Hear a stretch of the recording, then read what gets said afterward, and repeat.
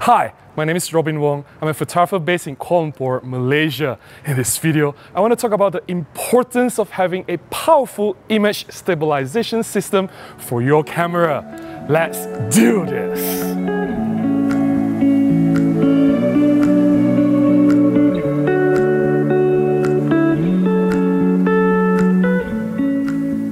Whenever we talk about considerations in buying a camera, most people talk about image sensor size, they talk about dynamic range, resolution, low light performance, high ISO. Not many people pay attention to image stabilization. I personally believe that image stabilization is very, very important and it will affect the outcome of your photography. As we all know, Olympus has the most powerful 5-axis image stabilization in the market. I've made a video to talk about how Olympus 5-axis image stabilization work. I'll put the link to the video up here.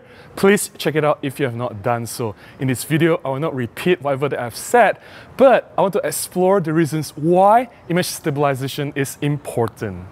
Reason number one, why image stabilization matters is confidence in nailing the shot. Every time I take a photograph, if I know I have a powerful image stabilization, it helps me to assure myself that I can get the shot more confidently. This is especially true if you have experienced how effective the Olympus 5-axis image stabilization is. I'm not talking about using very low shutter speeds. I'm not talking about going to like half a second or 1 second shutter speed or dragging the shutter. I'm talking about using normal shutter speeds, 1/50 of a second, 1/100 of a second, 1/200 of a second. The 5-axis image stabilization acts as an insurance in making sure that you'll definitely nail the shot. Recently, I went to a photography event. There was a camera with no image stabilization. It has very high resolution, a very capable camera, mounted on a very sharp lens. Everything was great, but I was shooting at very fast shutter speeds, 1/100 of a second, 1/200 of a second, but the images came out not 100% sharp.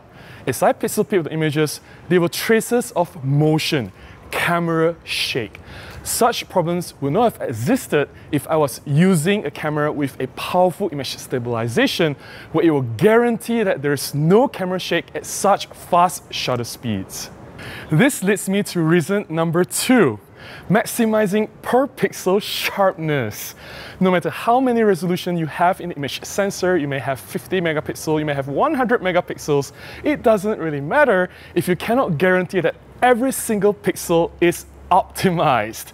I would rather have a lower resolution, say 16 megapixels or 20 megapixels, but with the help of a powerful image stabilization, every single pixel is optimized.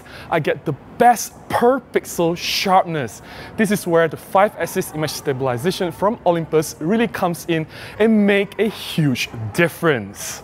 I know some of you will argue, hey, if you want to get rid of any motion on the camera, you can just mount the camera on a tripod or monopod and it will definitely stabilize the camera more effectively.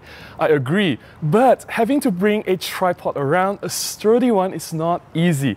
Depending on what kind of photography that you do, if you are doing landscape photography, of course having a tripod is a must. If you're doing studio work, then it makes sense to have a tripod in the studio to take high resolution shots of products or anything you want to take in that studio environment. But I'm the kind of photographer that shoots most of my photographs outdoor. I'm a street photographer. Even when I'm doing lifestyle portraits, event photography, I'm doing wedding photography, I'm always on the move with the camera. I'm using the camera handheld about 95%, 99% of the time. I only use the tripod in very minimal part of my photography. So it doesn't make sense to have the tripod to guarantee that there's no camera shake. The next best thing and a very good solution is having a powerful image stabilization. This brings us to reason number three, true handheld freedom. Without the need of a tripod, monopod, or any support system, you can use the camera effectively without any shake. It gives you more confidence in nailing the shot. I'm not just talking about still photography, I'm also talking about video. A lot of cameras today are also very capable video shooters. You can take stabilized footage if you have a powerful image stabilization. Basic video movements, you don't need a powerful gimbal, you don't need any other support system. you can just handhold the camera with, say, the Olympus 5-axis image stabilization and still get a smooth footage. To me, that's a plus. I'm not a professional filmmaker. I'm not going to do a Hollywood production. I'm just doing simple content on YouTube video. I don't want to carry gimbals. I don't want to carry really heavy support system with me. I just want to run and gun and still get some cinematic footage.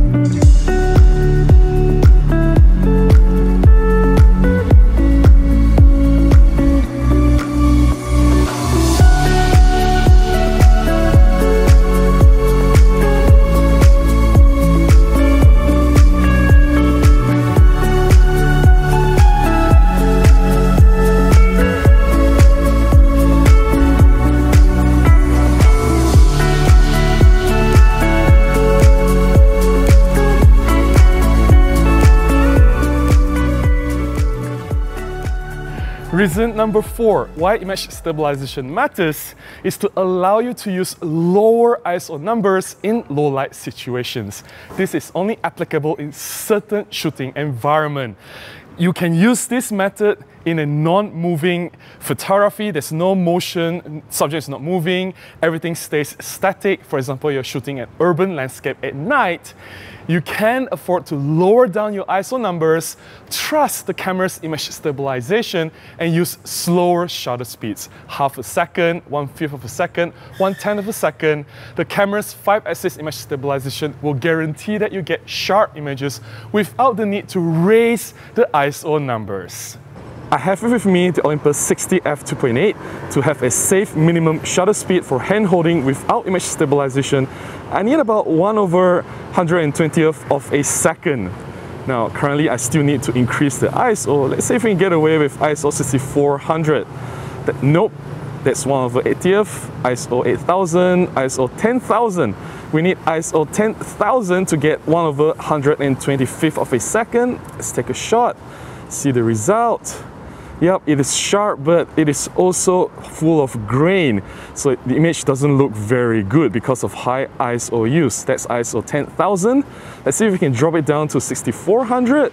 Let's try it, 1/80th of a second. Let's see the image. There's a little bit of shake. It's not 100% sharp, but it's still acceptable. So we need about maybe ISO 8000 to ISO 10,000 to get sharp image, but of course the image is compromised because of high ISO. Now I'm going to turn on the image stabilization. Let's turn it on, the IS, and I'm going to use ISO 200. Let's drop it all the way to the base, ISO 200, where we get the best possible outcome. That's about half a second. Let's take a shot. Let's show you the result. Look at that. Perfectly sharp. The image is perfectly sharp and it's perfectly clean. This is what I'm talking about.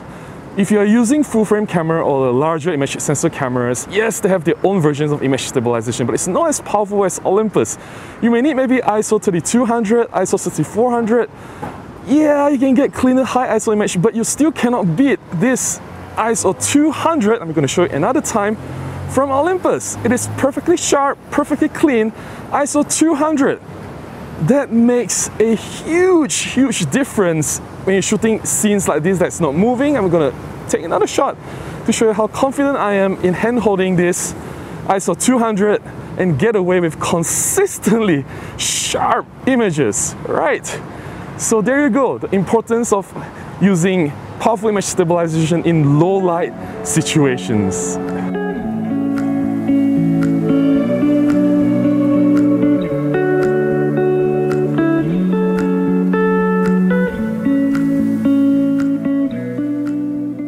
And finally, reason number 5, to improve the shooting experience with the camera. With a powerful image stabilization, shooting through the viewfinder or the LCD screen is a lot more comfortable. The image stabilization will stabilize the footage that you're seeing through the viewfinder, making sure that it is not shaky. This is especially true if you're shooting with a very long lens, say the Olympus 75-300 or the 100-400, or if you're doing macro photography, going really close, almost at full magnification, where every little tiny shake is magnified.